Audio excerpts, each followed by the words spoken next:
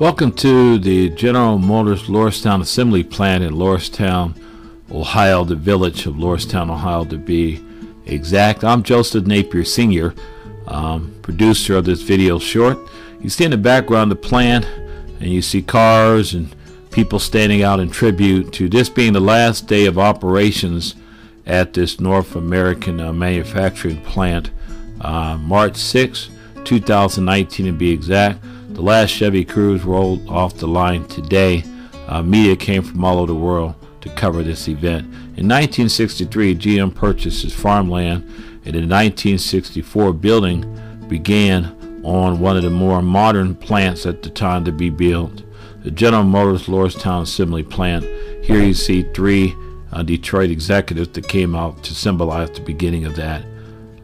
Over 35,000 people applied for jobs. Only 5,700 people were hired.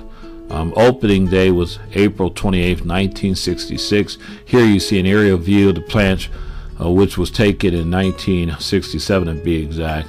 And here is an exec shaking hands, and the line is fired up. You see Chevy Impalas coming down the line. The first one to roll off the line was a white four-door sedan Chevrolet Impala, which was purchased by the county newspaper, to be exact, the Warren Tribune. Owner of the Warren Tribune purchased the first one off the line. Here you see 400,001 that was being trivialized there with the kids in tow. Here is a 1967 Pontiac Firebird, which had a 2-year run at the plant. In 1967, the corporation took on building a van plant and a stamping plant, which raised the numbers significantly. An additional 7,700 employees were brought on. That made it well over 13,400 employees plus would be at the plant. Here you see the Chevy Vega, which represented the third car to come off the line. The Vega is being ready for train transport here. The van plant, like I said, rolled out that same year, 1970. The Vega had a 7-year run from 1970 to 1977. Here, General Motors goes on strike, the second one in the Lordstown short history. The company lost over $150 million, brought them back to negotiation tables, and they went back to work, if you will. Here is the Buick, if you will, Pontiac, I should say, a Stare. The Cavalier had 4 different body styles, from the SS version all the way up to the regular sedan type that represented the new kind of A-frame or J-frame at the time. You see the new era Chevy Cruze era is coming along, if you will. Here is the Chevy Cobalts, which were rolling along. The Cobalts were shipped all over the world as well. Here's the first generation body style of the Cruze. I own the black one myself, and a silver, in a light blue, as well as the maroon color one, which you'll see later on. Here is automation, which took a lot of people's jobs. And here's the Cobalt built with pride. As you can see, the gleam on the employee's face there, pride. Here is an SS model of the Cobalt. Here's the ready yard, if you will, parking area where they were waiting to be transported by truck carrier or train transportation, if you will. Chevy employees standing in solidarity. They were more than just employees, they were a family. This is a picture, the first one that was rolled off the line. Governor Strickland of Ohio is in the passenger seat, and the North America executive is behind the steering wheel on the other side of the car, of course. Here is parts awaiting to be put into the next generation of the sleekest, newest compact cars that GM were building at the time. #1 in small car production. Here you see a short strike and back to work, back up underneath the cars doing their job. There's my silver one right there. I drove one just like that.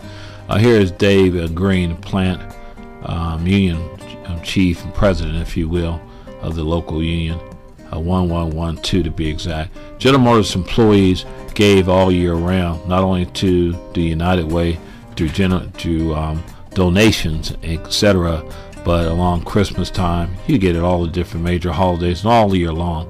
Here is a picture of the 1 millionth Cruze produced, and that was in 2014. At that time, you do the math, from 2011 to 2014, 3 years, they come to 1 million produced. Outstanding. Candidate Barack Obama would visit the plant, and he would come back as he became president too. He would come back later. Here is there again, Union Chief, along with workers here at the plant. Here's one of the many car shows they had at the plant. I would come to some of those car shows. Here's a picture of my maroon Chevy Cruze I told you about. That's the last one on. Here's a hat I bought at the 50th celebration of the plant, which was back in 2016. They were celebrating their 50th year of operation. Plants were a normal sight at the, if you will, tour groups. would go on my first tour there when I was in 4th grade, to be exact. Here's one of the many car shows that they would hold during the summer months. Cars that were produced at the plant and cars that weren't produced at the plant would come, if you will, during the summer months, and they would have a get-together. Here you see the paint shop, first body styling coming off, and here's the second one represented. That was the last Chevy Cruze coming off the line, and here's the bumper that would go on that car, or hood cover, bumper cover I should say. Lordstown Arnold Hill worked closely with the plant through the years. He served as mayor for a good 13 years, I believe, and played a lot of major role in trying to always get a good product at the plant. President Dave Green again of the UAW is here seen launching the campaign, the Drive at Home campaign to be exact, which is trying to create an image for the area and to show GM Lordstown and beyond that we want a car. The city of Youngstown, Ohio stands in solidarity. Here the owner of Youngstown Camera standing in business owner standing in solidarity with workers on that day, as I mentioned earlier. Here are 3 Cruzes, examples of the second body generation that was built at the plant. Here's a worker who gleaming with pride of the product that he produced with his own bare hands. Media interviews Crystal Carpenter as she's leaving. She was one of those 20 members of the 20-year plus club, if you will. The last Chevy Cruze rolls off the line, pictured here, a white 4-door sedan to pay tribute to the white 4-door Chevy Impala sedan that rolled off the line 53 years earlier. Workers are exiting the plant that is going to be idled here, as I said, March 6, 2019.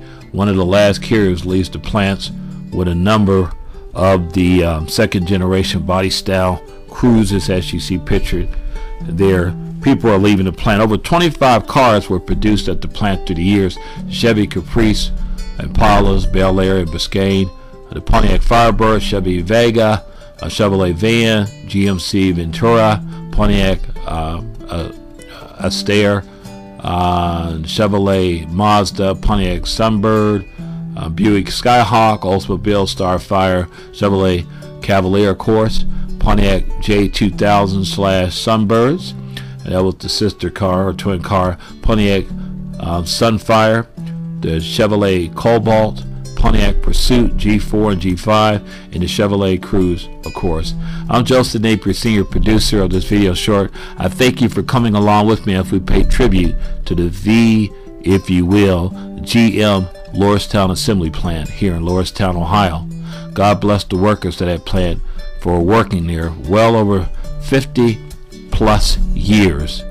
Thank you for coming along with me, people.